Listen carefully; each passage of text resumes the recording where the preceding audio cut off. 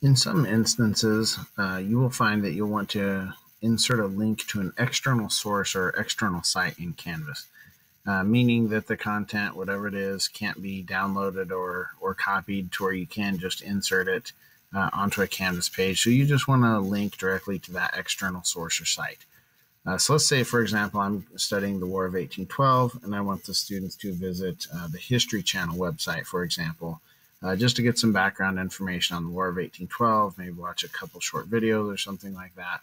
And let's say that I don't have that particular, I can't embed any of that content or anything like that. So I just want to link it there and include a link on the assignment or on a page where the kids can click there and get to the History Channel website without having to go to Google and try and get there on their own and things like that. So if the kid's already in Canvas, basically they can just click on the link and it takes them right to it.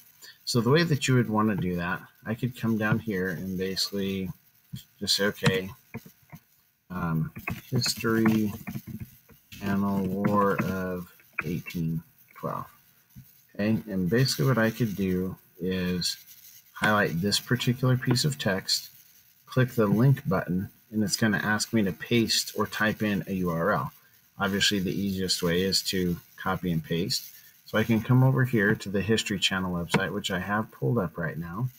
And here is the one on the War of 1812. Okay, so I'm going to go ahead and click on that link. Control C, which allows me to actually copy that particular web address or URL. I'm going to come back here and I'm going to make sure my cursor is in the box. Go Control V, and I'm going to insert link. Okay, so I just basically turned this History Channel War of 1812 into a link. So if I go ahead and click out of there, you can see it's green. I come down here and save it. I'll go ahead and hit save so you can see what this will do. I'll close out of these other tabs so you can see that it actually is going to redirect it.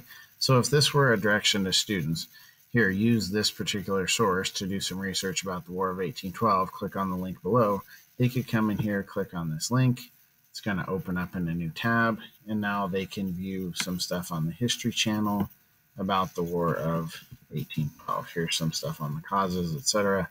So that is how you basically take a piece of text and link it to an external source or site in Canvas.